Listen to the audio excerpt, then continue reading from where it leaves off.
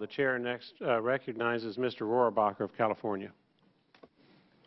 Thank you, Mr. Chairman. I apologize. I had another hearing, a markup from another committee, and I will be reading your testimony. And I think this issue is vitally important for the future of not only the United States, but of all of humankind.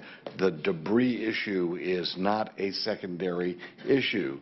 Debris is something that will limit humankind's ability to use space for our benefit and to uplift mankind, humankind. This is, and we're getting to a point of saturation now where either we deal with it or we will suffer the consequences of this limited and this limit on the benefits that we can utilize space for. One need only take a look at how we rely on space for weather, for communications. You name it. We have brought down the cost of telephone calls so dramatically with the use of space. We have agriculture that now depends on space. With GPS, we have whole economies based on space that are now in jeopardy because we're not cleaning up our trash. And we need to make sure that we just not track it. It's like tracking trash in space is not the answer. What the answer is, eliminating the trash from space. And this shouldn't be just something the American taxpayer needs to bear the burden of. We need to make sure that we have an initiative. And we should, hopefully, this hearing will provide step number one towards creating an international initiative to clear space debris from orbital space. I would imagine that our friends in the EU and Russia and perhaps I can't speak for China, considering the fact that they have contributed so much to this problem as of late. But we should make this an international effort, and the steps should be made to get this thing moving. Otherwise, we're putting all of these wonderful assets that we have invested in and that are currently helping improve the condition of humankind, we're putting them at risk. Let me note, the chairman, our chairman of the full committee, just mentioned that we talked about near-Earth objects, and when he was chairman, and I think that we probably have something where we're tracking them a little bit more than what we were then. But I don't think that we have done anything that right now that we could count on to say, if we see a near-Earth object that's going to hit the Earth and destroy large numbers of people, whether or not we have a system in place that we could then activate to deflect that near-Earth object. I don't believe that system is in place. Well, we've got two major threats there, things we should be able to work on with our allies and friends throughout the world in order to achieve this as a human goal, a goal for all of humankind, as they say. So thank you very much for your testimony. I will be reading it. I'm sorry that I missed and I would be happy to yield to my colleague from Maryland. Is that you? Did you want some time? I'd be happy to yield. Does the gentleman from California have any more questions? Oh, I'm done. All right. Thank you. The chair at this point, subject to the call for votes on the House floor, is going to entertain a second round of questions, and I'm going to defer my second round at this point and recognize the ranking member from Maryland, Ms. Edwards.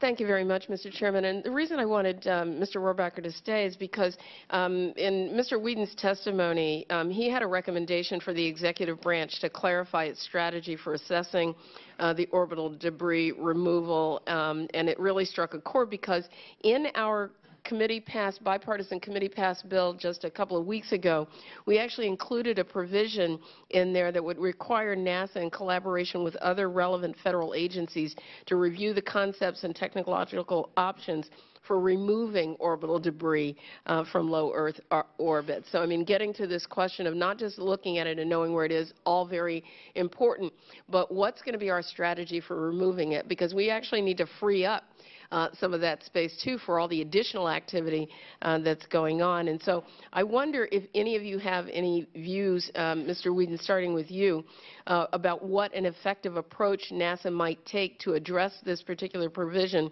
assuming that it does become law. It's a very interesting question. It's a very challenging question because at the moment there's no single technology that seems to be the answer. There are a couple of different technologies that have some promise. And so I think a first step would probably be to figure out what those technologies are and then look for how are we going to mature those technologies. Because at the moment they exist. We generally know theoretically they're probably going to work, but most of them have not been demonstrated in an operational manner. So it would be identifying what the most promising technologies are, and then some sort of a strategy to mature them, do risk reduction, and towards some sort of a demonstration mission on orbit of one or more of these technologies. And I think that's probably going to have to be an international demonstration mission in nature, given the nature that all the debris is international, right?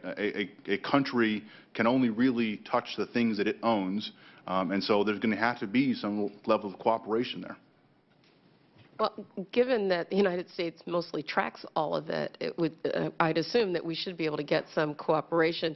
General Raymond, is there a role that DoD can play in terms of maturing some of these technologies? Ma'am, there's a lot of discussions that are going on around the world on this problem, and it is an important issue. I think there are roles that we could help. I have not heard to date, though, any specific technology that's out there that I see is something near term that was going to be able to solve this problem. Mr. Nelson, I think you wanted to. Yeah, I think Mr. Whedon touched on it. The technologies and being able to take the items out of orbit and getting them out of orbit is very important. Obviously, the sooner you get it out, the likelihood is that they won't crash into something else. The issue, though, comes down to is whether or not you take out, and you made that mention as well, somebody else's piece of debris. The flags are flying on that, even if it's not usable. That particular item has the flag of another country. So there probably is going to have to be some sort of treaty work or something along those lines, or agreements made between nations in order to be able to effectively work that out. Great. Well, I know that Goddard Space Flight Center has some rather robust activity going on now to try to look at ways to reservice some of these decommissioned satellites as a way to get them back in service, not put new ones up. But that too is a long way down the line, but something that I think we need to invest in. And with that, Mr. Chairman, I'll yield. Thank you. Mr. Rohrabacher, we have time for another round of questions on your end. If you have any additional questions, the House floor vote has not yet been called. I would just like to suggest that we make this the first step and not just a public relations, this is a problem. We can do something in Congress to work with these folks and to work with people internationally. When I travel overseas, I'm in the Foreign Affairs Committee. I always, when I go to another country, I go and talk to their space people. And every time I talk to their space people, whether it's Russia or Japan or Europe, they all are in tune with that this is a challenge that we're going to have to someday deal with. Because it's coming to the point now where it's imperative to deal with it because it's limiting what we can do in space. So let me see. I would just say, okay. Have any of you had any talk with, for example, the Russians or the EU or Japan on this issue? Sure. The FAA is engaged with a lot of international partners to include the European Space Agency, and we have letters of agreement with countries like Spain and Right. Curacao. There is, because it's such a big international problem, there is international will to attack it. And one thing that we have an opportunity to do here is to identify a civil agency that can represent the United States, which is the biggest operator out in orbit, to take a leadership role as we begin to address the problem. Well, I remember one of the directors of the space program in Russia telling me that they had been thinking about almost it's a bulldozer type of thing where you had some kind of a big shield in front of something that would go forward and get a hold of some of this debris. We actually are we studying anything that would be? I mean, there's one idea. I mean, I'm not saying it's good or bad. Are we really? You mentioned that we don't have any. Is there a program on that is actually trying to develop the technology on this? At the moment, I'm only aware of one NASA-funded program to do some technology development. Refers to what's known as an electrodynamic tether, which is a spacecraft that can use the combination of electrical field and the Earth's magnetic field to maneuver without using fuel aside from sunlight. Mm-hmm. And the technology is fairly early stages, but it could be one of the more efficient ways of moving around to gather debris. I'm not aware of any other U.S. government-funded programs to do the technology development. But I will say that in reference to your question about international efforts, next month there's going to be a meeting hosted by CNES, the French Space Agency, that has participation from Japan, from NASA, from Russia, from a number of other countries. It's a 3-day workshop looking at technology and engineering solutions for this. Oh, really? Where will that be? It'll be in Paris. They've held this workshop every 2 years. This is the third instance of it. And what days are they? It'll be June 16th, 17th, 18th, around there. Okay. Mr. Chairman, I would suggest that someone from this committee go to that hearing or that meeting. Is that a request? Mr. Chairman, he may have to compete with the chairman and the ranking member.